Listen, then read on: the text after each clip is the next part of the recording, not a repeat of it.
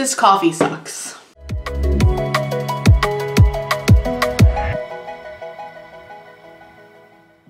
So, today is a beautiful, warm, sunny fall day. And I'm just hauled up inside my house right now. Because the sun is a deadly laser! Actually, I'm just inside right now because, my car sucks. If it were up to me, I'd be doing like a little fall hikey hike up north. But I don't trust my garbage car to get me there. And that kind of sucks. So instead, I'm gonna spend this lovely Sunday afternoon finishing another unfinished project. Give me that! Oh my god!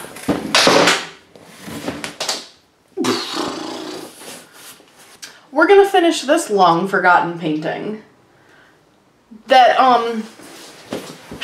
is in fact broken. Thanks, Lola! You're still a cute dog. I need to start by fixing the shape of this.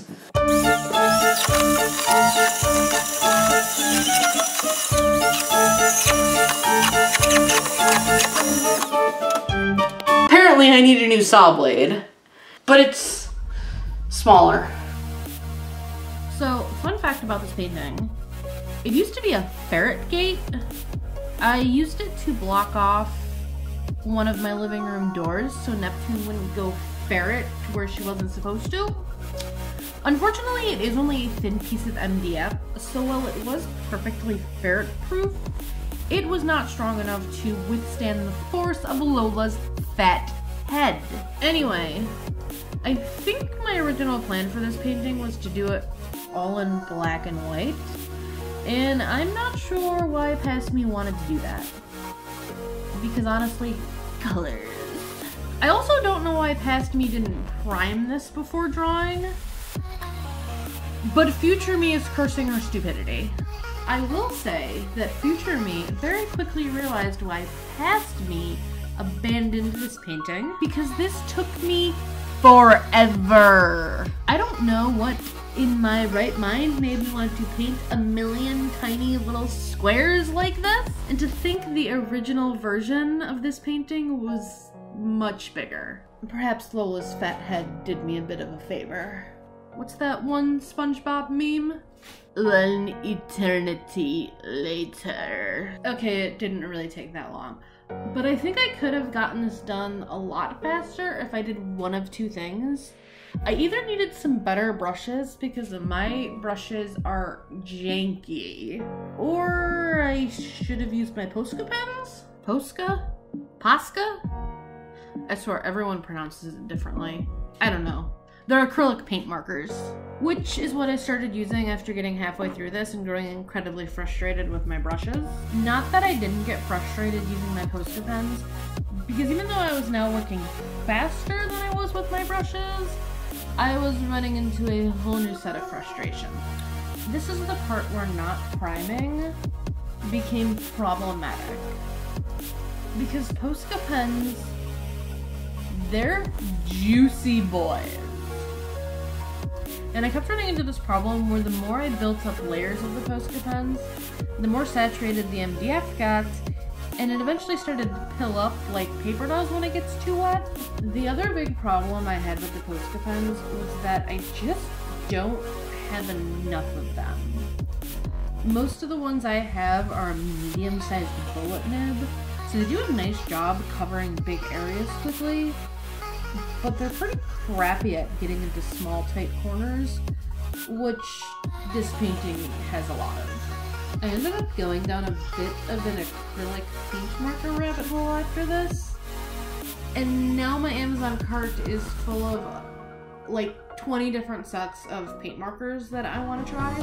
But I'm also having a bit of an existential crisis because I have so many art supplies that I already don't use and I really don't need to spend any money on anymore. I'm also just trying really hard to not buy things, and I'm actively trying to downsize all of my stuff I currently have because I have way too much stuff and all the clutter makes me so anxious, and I hate cleaning. And the more stuff you have and the more you have to clean and pick up. And will I ever really achieve my dream life of living in a van? Will I explore all the national parks like a little forest fairy if I keep spending my money on material items that do not bring value to my life?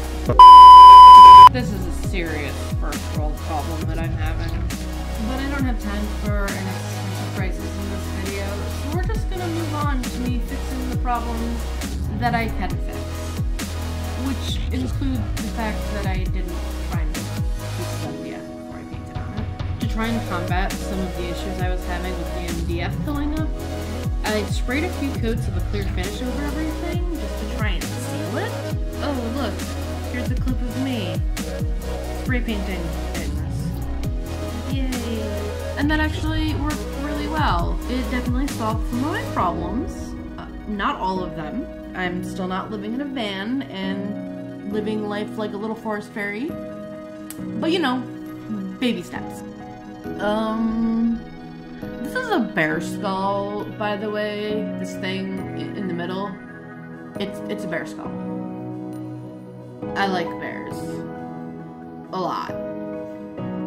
Why am I painting a bear skull like some trippy fever dream? I don't know.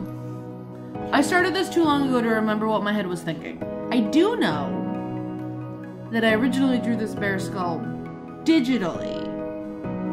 I definitely didn't know at the time of painting it how I wanted to go about painting it. As I'm sure you can see from the amount of times I painted and repainted the outline here.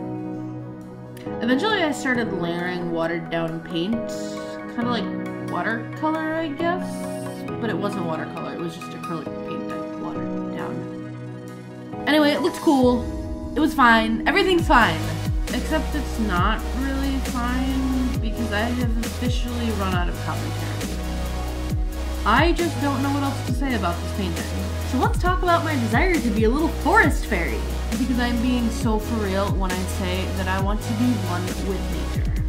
I want to be outside in the forest, getting my feet dirty, exploring mountains and rivers, and just not living life like a conventional adult the way society expects me to. In all seriousness, as of right now, my 3 big goals for my 35th year on this planet are to own a camper van, get a job at one of the national parks out west, and dip my toes in the Pacific Ocean. And I really don't care what anyone thinks about that. How do I plan on achieving these goals in the next year and a half? Great question. I have no idea. It's all a work in progress. Right now, I'm mainly focusing on downsizing. Admittedly, I've gone through like 5 different minimalist phases in my life over the past few years. And they've all just kind of fallen off a cliff for one reason or another. Will this time be different? I am not holding my breath that it will, but I am looking at it with a much different perspective than I have in the past. For starters, I'm not about to dump all my shit at the donation center, because some ultra-light minimalist on YouTube University told me it was the key to financial freedom and achieving true happiness. I've kind of come to realize that's sort of bullshit. Instead, I'm focusing my energy on actually using the stuff I already have, which is where these videos I've been posting about finishing some of my unfinished projects have come from. So yeah, we'll see what happens with that.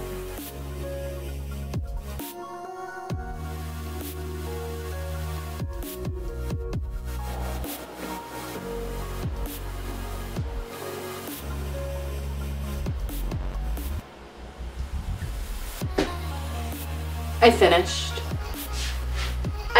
I finished this. It's finished. I'm done. I like him quite a bit. There's things I wish I could improve, but you know what? That's okay. He's done. He's finished. I finished this. So he's gonna go on the wall. I think eventually I'm gonna build a frame for him because the edges are super janky since my saw is super janky. Still need to buy a new blade for that.